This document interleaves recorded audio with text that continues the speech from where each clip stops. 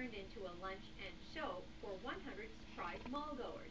Flash mobs are becoming more popular thanks to YouTube, and for the first time ever, a mob hit the Timmins Square.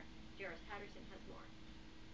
Flash mobs. It's a group of dancers who randomly show up in a public place and dance for a couple minutes and then disappear like nothing ever happened. Last Saturday at 12:30, around 60 dancers surprised everyone at the food court in the Timmins Square when they performed a choreographic dance to the hit song Dynamite. The performance started off with just 3 teenagers, and as the song went on, more and more dancers joined in. I didn't know what was going on, but then I seen the lettering, so I knew right away what it was. And here I was to experience this flash mob. What an experience. I just loved it.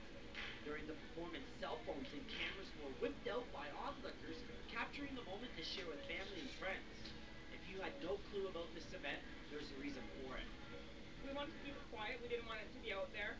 And so it was kind of word of mouth. We asked one person to ask another person, so it grew that way.